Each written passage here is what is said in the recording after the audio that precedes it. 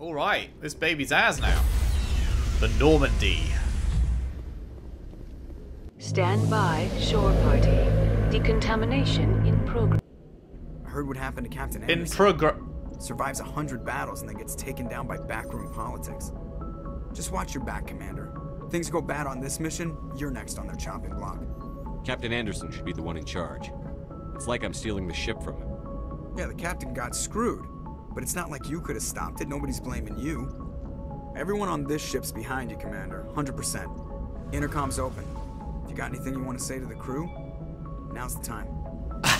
Fuck's sake. Now we do things my way. Nah. This is Commander Shepard speaking. We have our orders. Find Saren before he finds the conduit. I won't lie to you, crew. This mission isn't going to be easy. Okay. Humanity must do its part. Rousing speech time. For too long, our species has stood apart from the others. Now it's time for us to step up and do our part for the rest of the galaxy. Time to show them what humans are made of.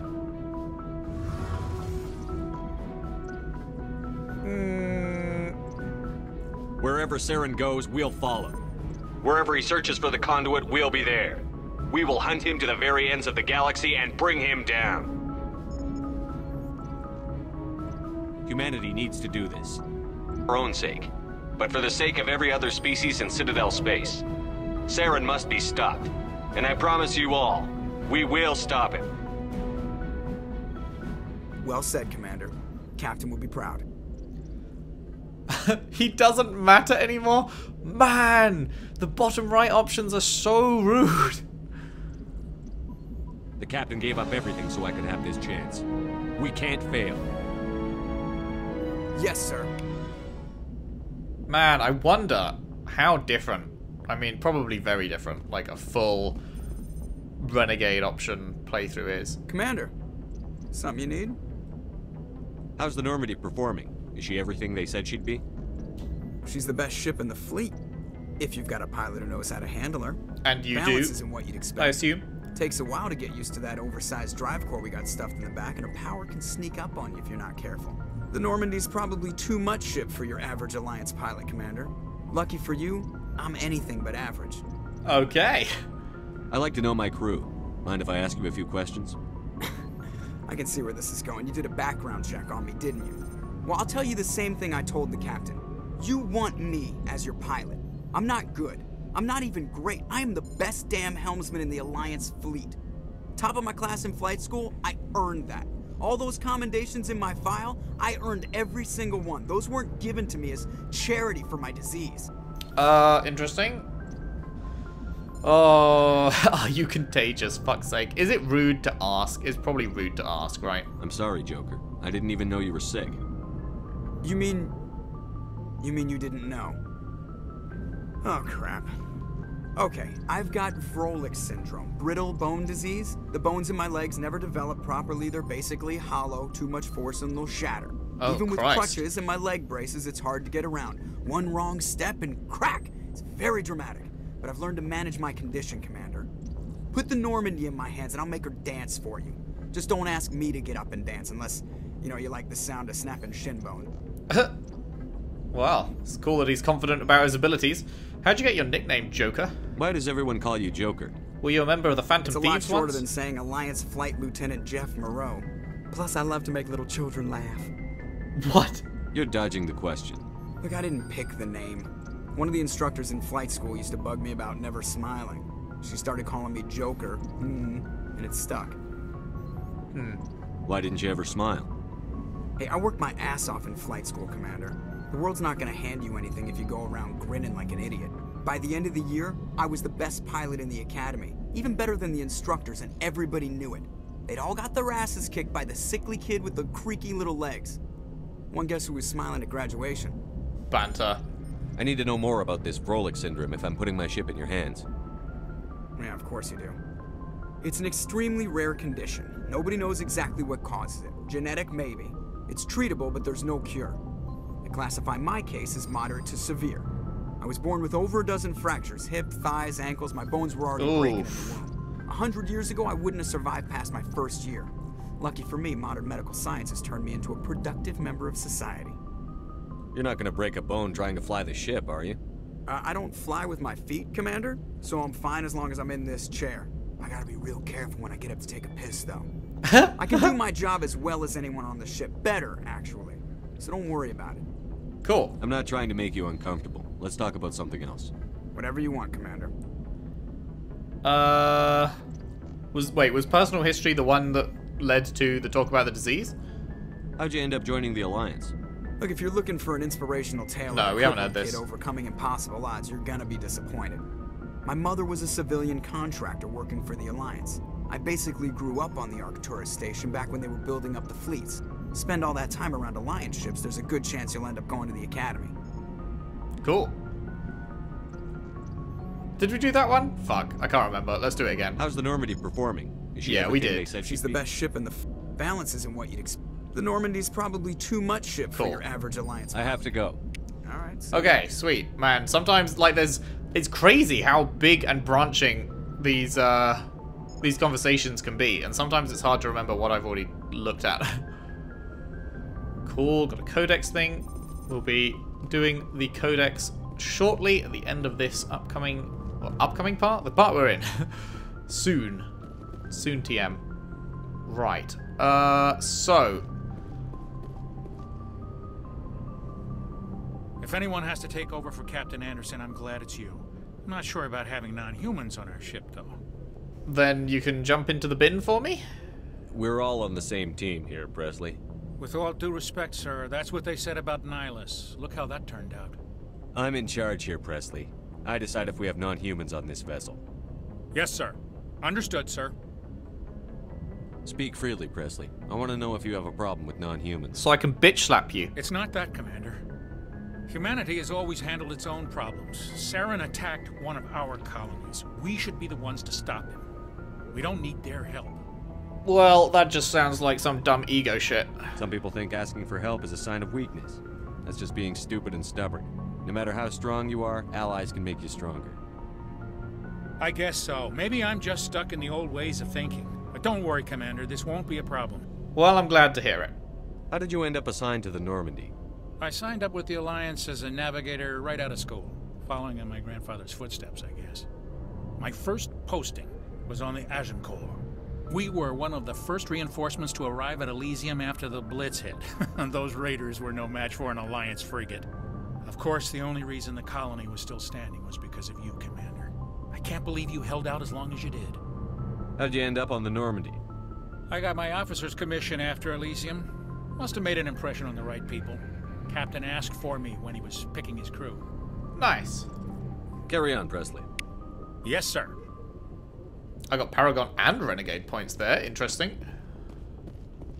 Anyone else to talk to around here? Doesn't seem like it. Okay. What was in here? Oh, that's a different floor. I want to talk to everyone. Nothing in here? No, okay.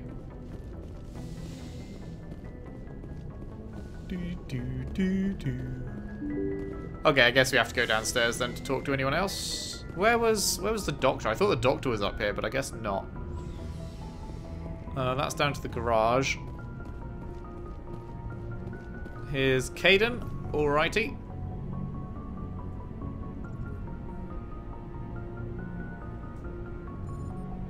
Anything you need, Commander? Just trying to get a sense of where the crew's at. Thoughts? I've wasted enough of your time for now, Commander.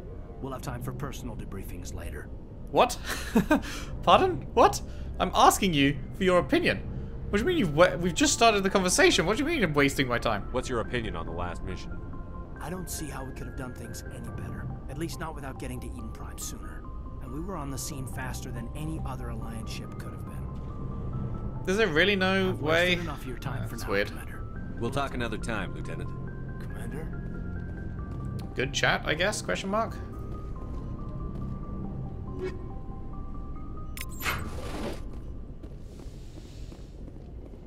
Hey, here's the doctor.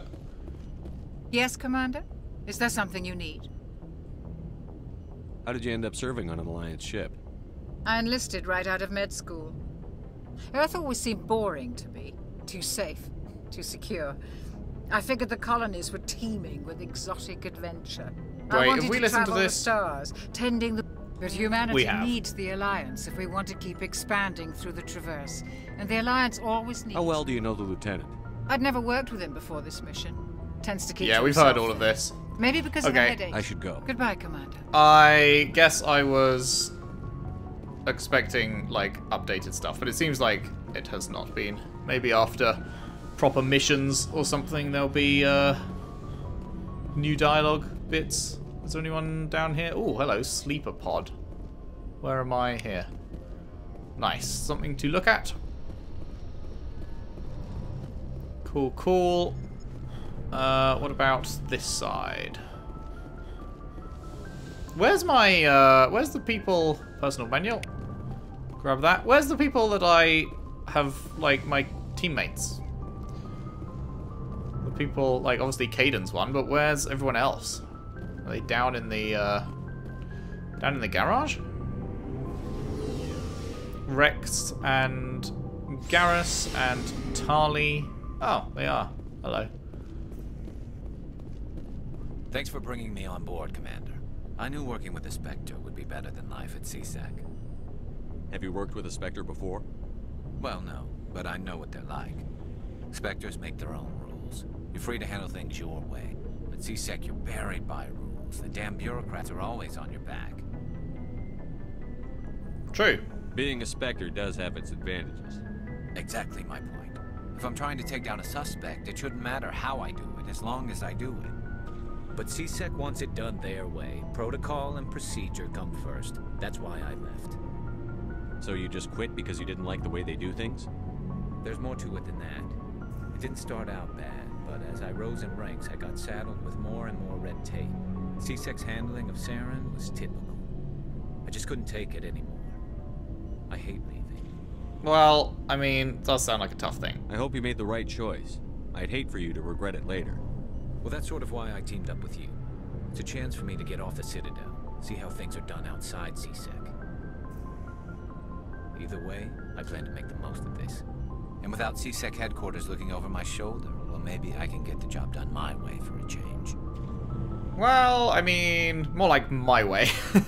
If getting the job done means endangering innocent people, then no. We get the job done right, not fast. Got it? I wasn't trying to... I understand, Commander. Good. I didn't mean to encourage him the first time, because I thought he was saying, like, you know, there's all this red tape, and now we're a Spectre, we can cut through the red tape and actually get shit done. But then it sounded like he was going more towards the, I'm gonna fucking kill everyone kind of thing. So I'm like, not about that. Commander, good to see you. There's Rex, here's Ashley. Commander? Do you have a few minutes to talk one-on-one? I'm sorry, Commander. I need to get my duties squared away. I wouldn't mind talking more later, though. Is that like a romance thing? What's your opinion on the last mission? Kinda wish you'd got there sooner, Commander. No offense, I appreciate the rescue. I just wish... You wish we'd been able to save the rest of your unit? Yes, sir. If I had been more alert, we wouldn't have been cut down by an ambush. The Geth are perfect ambushers. They don't move, they don't make noise, they don't even breathe. Sir, they have flashlight heads. I'm sure it doesn't happen again. Dismissed, Okay. Chief. You know, true. Sir. They do have big old flashlight heads. Oh, now we're here. Can we upgrade everyone else in the squad? I guess not. I guess you can only upgrade other people in the squad when they're actually in your party. Nice ship you've got, Shepard. Thanks. What can I do for you? What's your story, Rex? There's no story. Go ask the Quarian if you want stories. Come on. You Krogan live for centuries. Don't tell me you haven't had a few interesting adventures. Well, there was this one time the Turians almost wiped out our entire race. That was fun. Like Garrus's race, right? I heard about that. You know, they almost did the same to us. It's not the same. Isn't it? It seems pretty much the same to me. So your people were infected with a genetic mutation? An infection that makes only a few in 1,000 children survive birth? What? And I suppose it's destroying your entire species? Okay, no, not the same. What the fuck? Garrus? Garrus, your species did what? I suppose it isn't all the same. I don't expect you to understand, but don't compare humanity's fate with the Krogan. Touchy subject. I was just making conversation. I wasn't trying to upset you. Your ignorance doesn't upset me, Shepard. As for the Krogan, I gave up on them long ago. The genophage infected us, but it's not what's killing us. Are your people really dying? We're sure not getting any stronger. We're too spread out. None of us are interested in staying in our own system. Right. Lots of species have left their homes and prospered. But they go to colonize new worlds. We're not settlers. We're warriors. We want to fight. So we leave. Hire ourselves out. And most of us never go back. What can you tell me about the genophage? Ask the Solarians if you want details. They made it. Wait, I thought you said the Turians. All I know, it makes breeding nearly impossible. Thousands die in stillbirth, and most never get that far. That's crazy. Every Krogan is infected. Every one. And no one's rushing to find a cure. Why don't the Krogan try to find a cure? When was the last time you saw a Krogan scientist? You ask a Krogan, would he rather find a cure for the genophage or fight for credits? He'll choose fighting every time. Well, it's just who we are, Shepard. I can't change that. Nobody can. So long, Rex. Shepard. Interesting.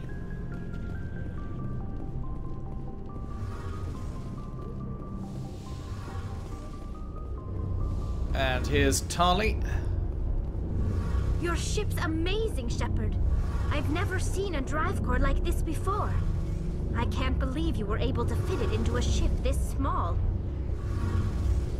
I'm starting to understand why you humans have been so successful. I had no idea Alliance vessels were so advanced. This is kind of new for humanity. The Normandy's a prototype. Cutting-edge technology. A month ago, I was patching a makeshift fuel line into a converted tug ship in the flotilla. Now, I'm sitting on board one of the most advanced vessels in Citadel space. I have to thank you again for bringing me along. Traveling on a vessel like this is a dream come true for me. I had no idea you found ship technology so interesting. It comes with being a Quarian. The migrant fleet is the key to the survival of my people. Ships are our most valuable resource. After you created the Geth and they turned on you, right? We make do with cast-offs and second-hand equipment. We just try to keep them running for as long as we can. Some of the fleet's larger vessels date all the way back to our original flight from the Geth. 300 years ago, damn. I can't believe your fleet's still using ships that are 3 centuries old. They're constantly being repaired, modified, and refitted. They aren't pretty, but they work. Mostly. We've tried to make ourselves as independent as possible on the flotilla. Grow our own food, mine, and process our own fuel. But some things we just can't make on our own. A patch to maintain the hull integrity requires raw materials we just don't have. That's why our pilgrimages are so important. Makes sense. Tell me about your people. Our lives aren't easy. Resources are scarce, and we are constantly on the move. Everything we do must in some way contribute to the continuation of the migrant fleet. There are 17 million Quarians in the flotilla. 17 million? And each of us relies on the others for survival. The bonds among my people are strong. Unfortunately, we have had to surrender many of the freedoms and civil liberties other species take for granted. When they said they were almost extinct, I was thinking like a few thousand, not 17 million. What kind of freedoms? Well, it's illegal for parents to have more than one child. If our population grows too much, it would strain our resources to their breaking point. Of course, we also can't allow our numbers to become too few. If our population is in decline, the rule against single births is temporarily repealed. In extreme cases of population decline, incentives are even offered to encourage multiple births, though the Conclave hasn't had to take such measures in nearly a century. Huh. I wonder why they don't just find a place to settle down and can expand their population as much as they like, rather than stay on these rickety old ships. That's your government. The Conclave is our civilian branch of government. Each ship can elect a representative to serve on the Conclave and make decisions that affect the fleet as a whole. On matters that affect an individual ship, however, the captain has the final say. It's a tradition that dates back to the early days, when the fleet was governed by martial law. Fortunately, most captains nowadays are smart enough to have an elected council from their crew to give them advice and guidance. So it's a democracy? So the ultimate power rests with elected officials. In practice, the Conclave and the respective council for each ship tend to set the rules that govern our daily lives. But in theory, we are still under military jurisdiction. The 5 top-ranking military officials in the fleet serve on the Admiralty Board. These 5 have the power to overrule any decision by the Conclave in case of emergency. To do so requires unanimous agreement among the Admiralty, and they can only do this once. After that, the entire board must resign their posts. Ha, that's a good safeguard. It's a safeguard that served us well. Yeah. In nearly 3 centuries, the Admiralty Board has only overruled the Conclave 4 times. Oh, there's no option to ask what those 4 times were? That's really interesting. I really like that idea. That is such a cool, like, safeguard that you have to do it in unanimous agreement and then you have to resign your post. That is really smart. I like it. I want to know more about the Geth. I doubt I can tell you anything you don't already know. It's been almost 3 centuries since they drove my people into exile. All I know is the story of their origins. What they were when we created them, and how they turned on us. Well, I would like to know. Interesting. The Geth were originally created to serve as an automated manual labor force. Initially, their intelligence was as limited as any VI. Over time, we made small modifications to their programming to allow them to perform more varied and complex tasks, bringing them closer and closer to true AI status.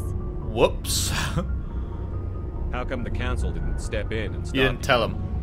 This wasn't true AI research. We may have been skirting the bounds of the law, but we never did anything that was actually illegal. Sure.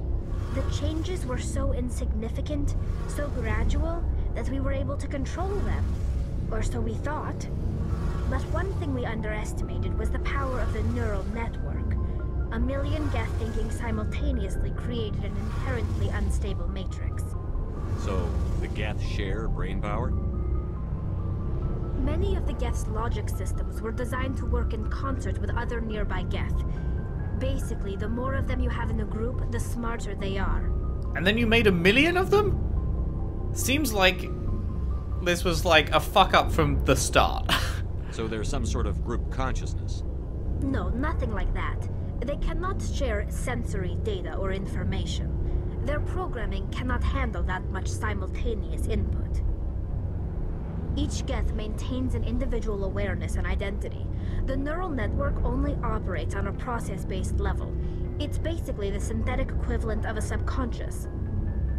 But when they're in close proximity, they can coordinate low-level functional processes, freeing up more capacity for original or independent thought. That doesn't make any sense. I'm probably oversimplifying. The Geth are incredibly advanced and complex creations. All you need to know is that they get smarter when they gather in large numbers. As we built more and more Geth, their effective intelligence became more sophisticated, more abstract. One day, a Geth began to ask its Quarian overseer questions about the nature of its existence. Oh boy. Am I alive? Why am I here? What is my purpose? As you can imagine, this caused a near panic among my people. I don't see what's so bad about those. Well, it means they're alive, Shepard. The Geth were created to engage in mundane, repetitive, or dangerous manual labor. That's fine for machines, but it won't satisfy a sentient being for long. The Geth were showing signs of rudimentary self-awareness and independent thought. If the Geth were intelligent, then we were essentially using them as slaves. It was inevitable the newly sentient Geth would rebel against their situation. We knew they would rise up against us, so we acted first. Oh, the general order went out across all Quarian-controlled systems to permanently deactivate all Geth. The Geth responded to this order violently. Yeah, I mean, you created life and then tried to kill it. You can't blame them for fighting for their survival. We had no other choice. The Geth were already on the verge of revolution. By acting quickly, we had a chance to end the war before it began. The hope was that most of the Geth would still be little more than machines, incapable of organized resistance. But they had progressed much further than anyone anticipated. The war was long and bloody. Millions upon millions of Quarians died at their hands. In the end, we were forced to flee our own homeworld. We feared the Geth would pursue us, but they never came beyond the Veil. Now we drift through space, exile, searching for a way to reclaim what was once ours. Not gonna lie, I feel like I'm siding with the Geth here. I mean, obviously not now, because the Geth are shit now, but 300 years ago, they were created, they were given life, essentially, and then the Quarians attempted genocide, essentially, and didn't work out. So I feel like I'm on the Geth side for that, what happened 300 years ago. It's hard to feel sorry for you. Your ancestors tried to wipe out another species. We made a mistake when we created the Geth in the first place, but we did not make a mistake when we went to war against them. If we had not acted, they would have wiped us out. They're a synthetic life form. They have no use for organics. None. Why do you think they cut themselves off? They didn't need a from the use rest of for the you, galaxy? necessarily. Why do you think they've killed every organic being who's ever tried to contact them? Well, they probably cut themselves off because they'd just been in a massive war, and they've been killing anything that's tried to contact them because they're scared still, maybe? I don't know. I feel like if they'd just, like, gone, oh shit, they're actually intelligent, let's stop using them as slaves, let's engage them, and here's a new race, and then we just move from there. It wouldn't, I don't know. It seems like they're assuming that the Geth would have just, like, gone, hey, let's murder the Quarians, but if they'd, you know, not tried to kill them first, maybe it would have all just turned out okay. They didn't kill Saren. What does that tell you? The Geth are not innocent victims in all this. They're the enemy. They want to destroy us. Not just the Quarians. All organic life. That's why they've joined up with Saren. And that's why we have to stop him. I want to know more about the pilgrimage. When my people reach maturity, we leave our birth ships and seek acceptance with a new crew. It's necessary to maintain genetic diversity among the fleet. But no ship wants to accept someone who will be a burden on them. So, to prove our worth, we embark on a pilgrimage. We set out alone, leaving the flotilla and our families behind us. We only return once we have found something of value we can bring back to the fleet. This is presented as a gift to the captain of the respective ship we wish to join. If the gift is accepted, we are welcomed into the crew. Is it ever not accepted? Can a captain choose to reject the gift? That doesn't happen often. Most captains are eager to increase the size of their crew. It increases their own standing in our society. Even when the gift is not particularly valuable, the captain usually accepts it out of a sense of tradition. However, there is a stigma to presenting a substandard gift. It's not the best way to make a good impression on a new community. Most pilgrims don't return until they find something worthwhile. I can't believe they just send you off alone. It's not like they just cast us out. Before we leave, we are given lessons in how to survive outside the flotilla, and given gifts to help us on our journey. We also receive implants to fight off sickness and disease.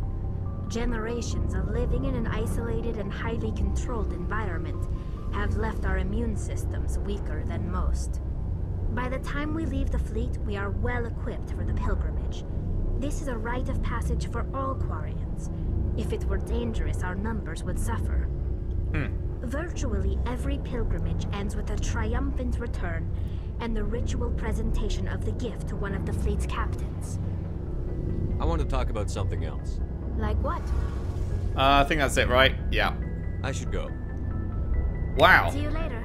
That was interesting. That was a lot.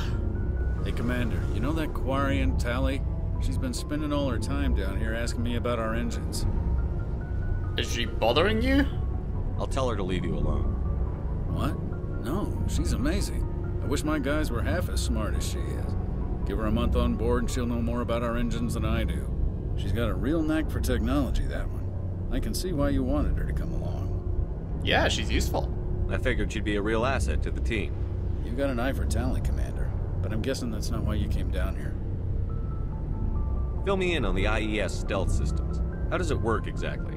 You can't hide a ship out in space. They emit too much heat and radiation. Too easy for sensors to pick them up, unless you find a way to capture those emissions. So our stealth systems trap the energy we give off in storage sinks built into the ship itself. No emissions to give away our location. Eventually the sinks have to be vented. More than a few hours silent running and they overheat. Cook us inside our own hull. Poof. There's no way for anyone to detect us? A visual scan can still pick us up. Anyone looking out a window can see us plain as day.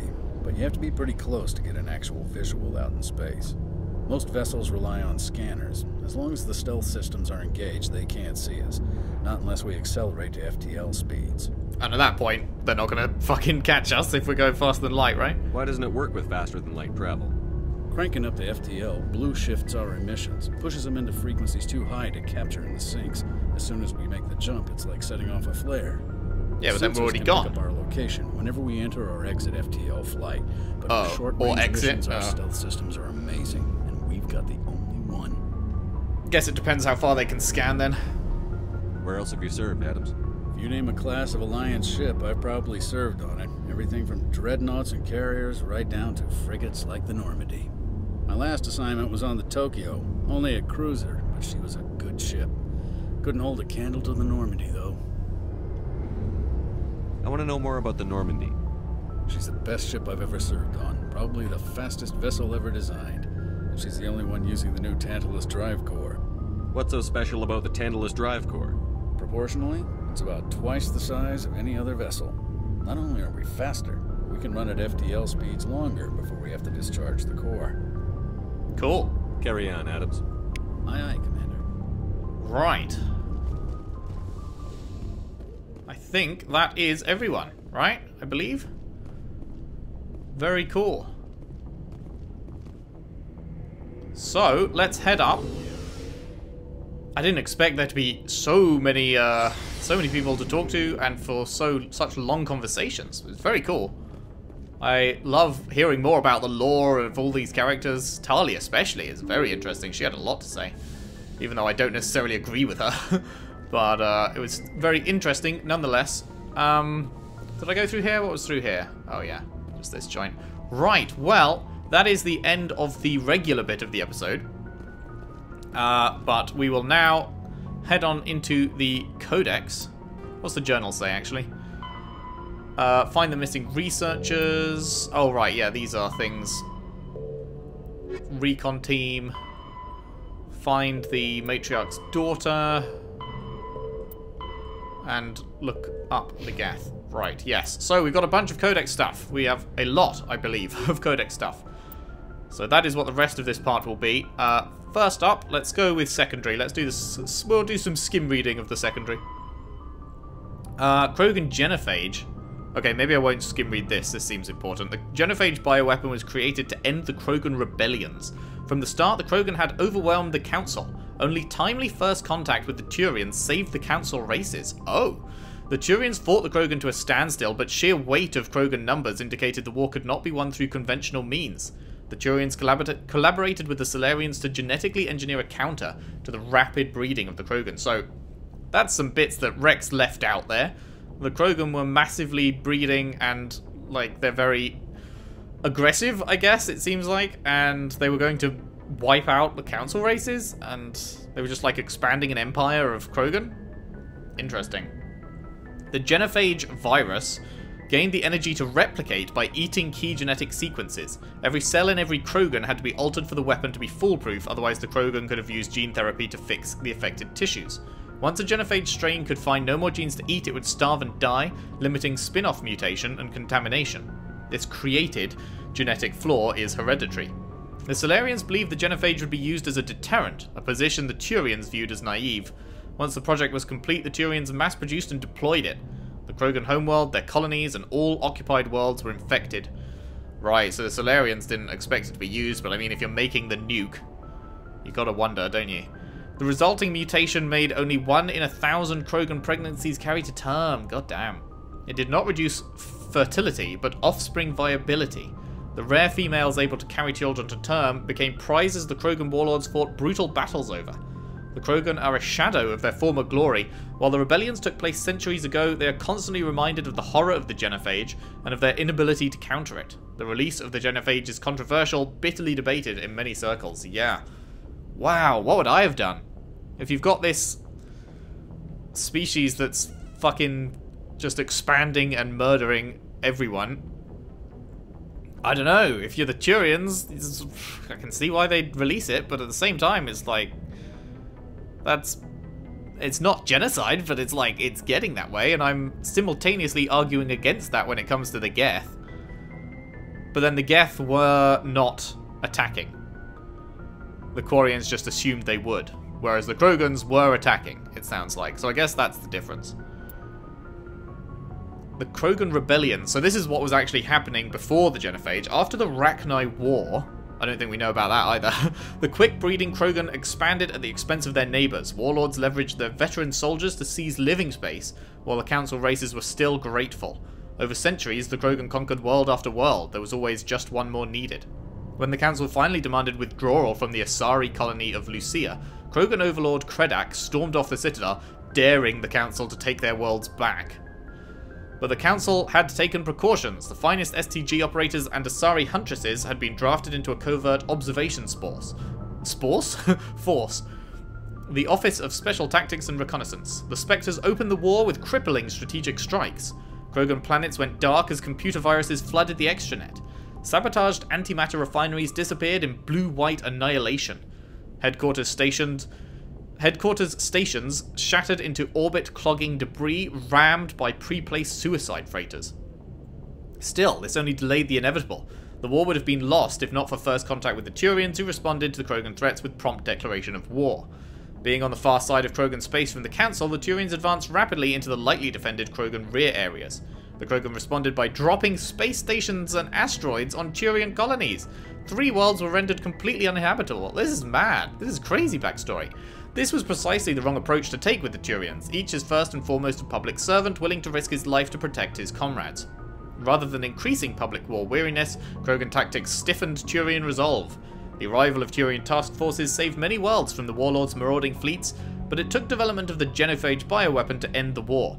There were decades of unrest afterwards. Rogue warlords and holdout groups of insurgents refused to surrender or disappeared into the frontier systems to become pirates. Wow. Wow, there's so much backstory to this universe. I love it. It's going to take a while for me to remember it all, I feel like, but I feel like I'm doing a pretty good job so far, so we'll see. Quarian's economy.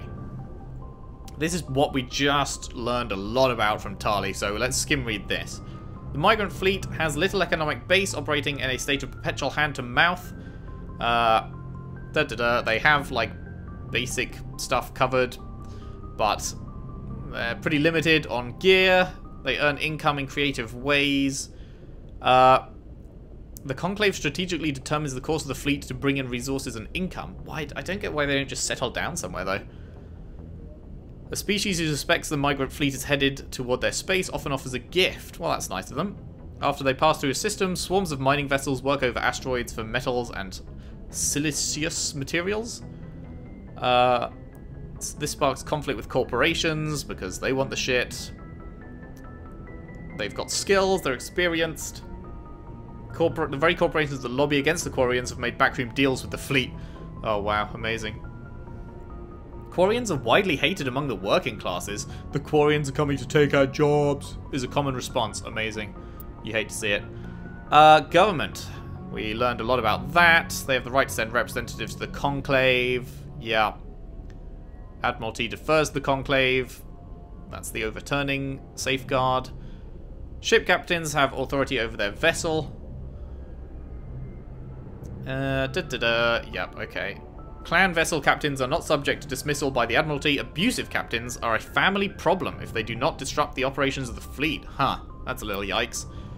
The migrant fleet is the largest concentration of starfaring vessels in the galaxy, sprawling across millions of kilometers. It can take days for the entire fleet to pass through a mass relay. Oh wow, yeah, huh.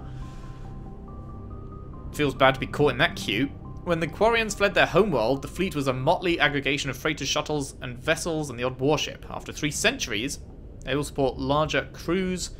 They achieve stability, weeding out ships not suitable. Former freighters. Quarians enliven these spaces with colourful quilts and tapestries. Traffic control, station keeping, supply distribution and so on are under military jurisdiction. Ships have split off to pursue individual goals and return days or years later. The pilgrimage is what the young ones do to achieve adulthood. They go and get shit, they bring it back to the ship they want to go to. Because they can't all stay on the ship they're born in, because otherwise they wouldn't be able to breed after a while. They wouldn't be able to have viable kids, because it would all be like keeping it in the family. Yikes. Cool. Okay, Citadel and Galactic Government. We read that one. Serpent Nebula. This is what we saw when we looked out that window. Surrounded by a blue-tinted reflection nebula, the light of the nebula is actually light from the Citadel scattered and reflected back at the station. Huh, that's cool. At first, it was assumed to be made of microscopic construction debris. Prevailing theory holds that the Protheans use molecular nanotechnology to manufacture the incredibly durable materials used in the Citadel. But unlike other nebulae, the Serpent does not dissipate, therefore it must be replenished constantly. Current popular theory is that non-recyclable waste collected by the Citadel's keepers is somehow rendered down to the atomic or molecular level and ejected. The thick nebula presents a navigation hazard. Beyond the relatively clear areas around the Citadel, electrical discharges are common. These are not blocked by kinetic barriers and can severely damage metal-framed starships. In addition, some dense knots of dust can overwhelm the repulsion of kinetic barriers on smaller ships. If such a vessel is moving fast enough, the effects are similar to being hit by a sandblaster. Attempting to reach the Citadel through open space is unadvisable. The only safe approach is through the various mass relays that orbit it. Cool. Humanity. Military ranks. Yeah, I feel like we can all basically understand that. N7. This is what Shepard has on his thing, right? On his suit. The MVC consists of 1 letter and 1 number. The letter notes career path. So N is soldier, I guess? The number indicates level of experience. All 26 levels are used and numbers run from 1 to 7. So N is letter code for special forces, right? So Shepard is the highest level of special forces. Nice. Planets. Arcturus Station is the gateway to Sol, a 5-kilometer diameter Stanford Taurus-type space station at the trailing Lagrange point of the gas giant Themis. Okay. When humanity activated the Charon mass relay, it led to Arcturus 36 light-years from Sol, Earth's sun. Arcturus is the 3rd brightest star seen from Earth. It is an ancient red giant from the generation born before Sol. The expense was acceptable due to strategic value. Arcturus is actually from the galactic halo. What? One of a cluster of 52 stars that are crashing through the disk of the galaxy. In 1 billion years, it'll be sailing through the depths of extra-galactic dark space. Ships and vehicles.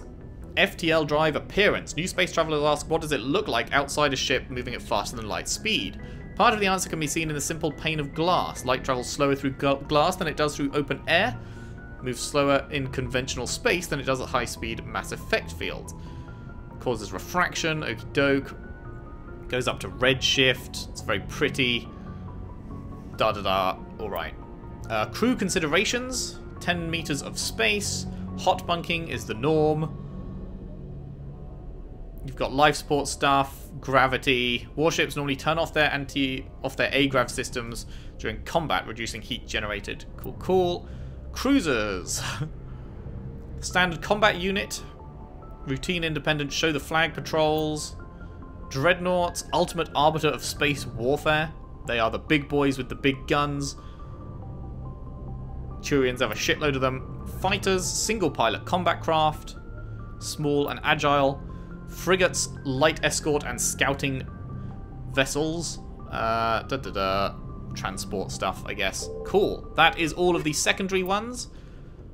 How many have we got here? Oh my god, we've got a lot. We've got a lot to listen to here, but at least I'm not going to wear out my voice now because we can listen to the dude. In the early 2160s, the Alliance began aggressive colonization of worlds in the Skyllian Verge, much to the dismay of the Batarians, who had been developing the region for several decades.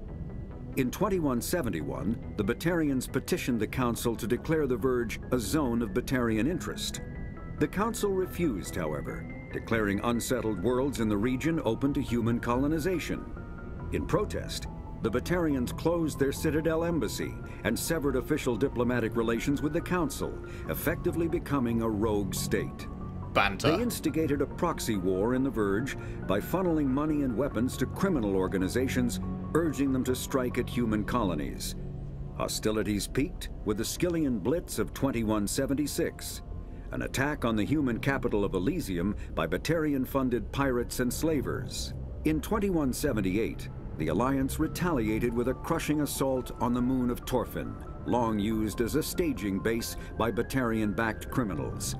In the aftermath, the Batarians retreated into their own systems and are now rarely seen in Citadel space. Good banter. The Krogan evolved in a hostile and vicious environment. Until the invention of gunpowder weapons, eaten by predators was still the #1 cause of Krogan fatalities. Whoops. Afterwards, it was death by gunshot. When the Solarians discovered them, the Krogan were a brutal, primitive species. The Solarians discovered them and then fucked them over? The Solarians culturally uplifted them, teaching them to use and build modern technology, so they could serve as soldiers in the Rachni They War. had a self-inflicted nuclear from winter. the harsh conditions of their homeworld, the quick-breeding Krogan experienced an unprecedented population explosion. They began to colonize nearby worlds, even though these worlds were already inhabited. The Krogan rebellions lasted nearly a century, only ending when the Turians unleashed the Genophage, a Solarian-developed bioweapon that crushed all Krogan resistance. The Genophage makes only 1 in 1,000 pregnancies viable, and today the Krogan are a slowly dying breed. Understandably, the Krogan harbor a grudge against all other species, especially the Turians. Interesting. That's very interesting that it was the Solarians that raised them up initially, and then the ones that created the Genophage. Driven from their home system by the Geth nearly 3 centuries ago, most Quarians now live aboard the Migrant Fleet, a flotilla of 50,000 vessels ranging in size from passenger shuttles to mobile space stations. Home to 17 million Quarians, the flotilla understandably has scarce resources. Because of this, each Quarian must go on a rite of passage known as the pilgrimage when they come of age. They leave the fleet and only return once they have found something of value they can bring back to their people. Other species tend to look down on the Quarians for creating the Geth, and for the negative impact their fleet has when it enters a system. This has led to many myths and rumors about the Quarians, including the belief that underneath their clothes and breathing masks, they are actually cybernetic creatures, a combination of organic and synthetic parts. Ooh, interesting. Hey, Tally, can you take off that mask a sec? I need to check something. Pharos is a habitable world in the Attican Beta Cluster.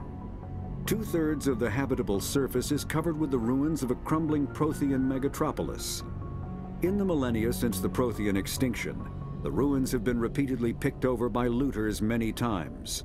Pharos was considered a poor prospect for colonization, as little open ground remains for agriculture.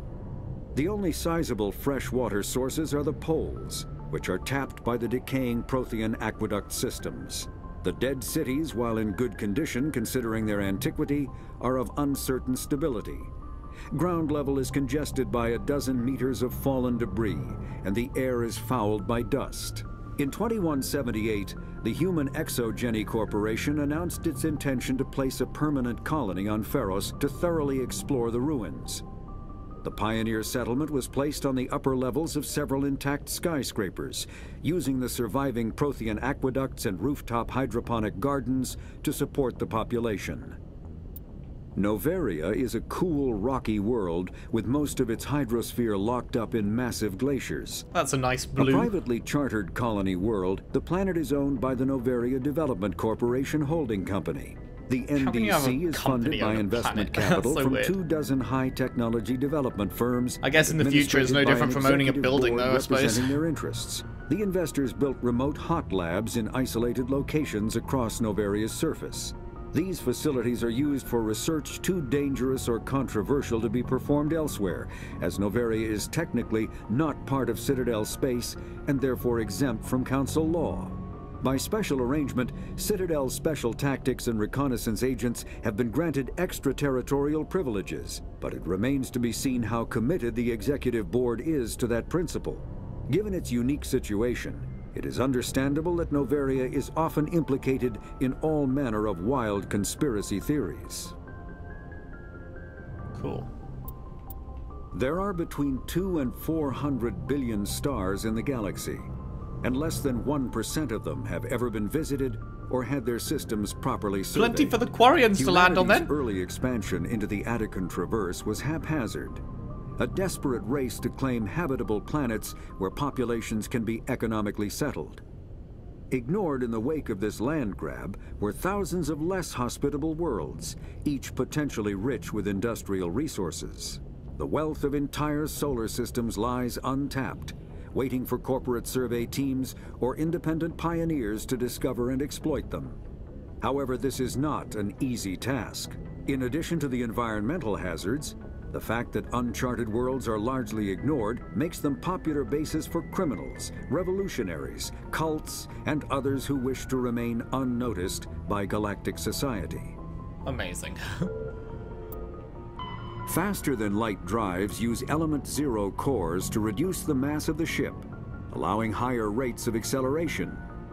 This effectively raises the speed of light within the mass effect field, allowing high-speed travel with negligible relativistic time dilation effects. Starships still require conventional thrusters, chemical rockets, commercial fusion torch, economy ion engine, or military anti-proton drive, in addition to the FTL drive core. With only a core, a ship has no motive power. The amount of ESO and power required for a drive increases exponentially to the mass being moved and the degree it is being lightened. Very massive ships or very high speeds are prohibitively expensive. If the field collapses while the ship is moving at faster than light speed, the effects are catastrophic. The ship is snapped back to sublight velocity, the enormous excess energy shed in the form of lethal Cherenkov radiation. Sounds like a bad time. Larger warships are generally classified in one of 4 weights. Okay, not gonna lie, we're skipping Frigates this one. are This small, is... fast ships I feel like we used get for... this. The Normandy is a prototype starship developed by the Human Systems Alliance with the assistance of the Citadel Council. It is optimized for scouting and reconnaissance missions in unstable regions, using state-of-the-art stealth technology. For most ships, the heat generated through standard operations is easily detectable against the absolute zero background of space. The Normandy, however, is able to temporarily sink this heat within the hull. Combined with refrigeration of the exterior hull, the ship can travel undetected for hours or drift passively for days of covert observation. This is not without risk. The stored heat must eventually be radiated, or it will build to levels capable of cooking the crew alive. Another component of the stealth system is the Normandy's revolutionary Tantalus drive, a Mass Effect core twice the standard size. The Tantalus drive generates mass concentrations that the Normandy falls into, allowing it to move without the use of heat-emitting thrusters. Amazing. Biotics is an artificial intelligence is a self-aware computing system capable of learning and independent decision-making. Creation of a conscious AI requires adaptive code, a slow, expensive education, and a specialized quantum computer called a blue box. An AI cannot be transmitted across a communication channel or computer network.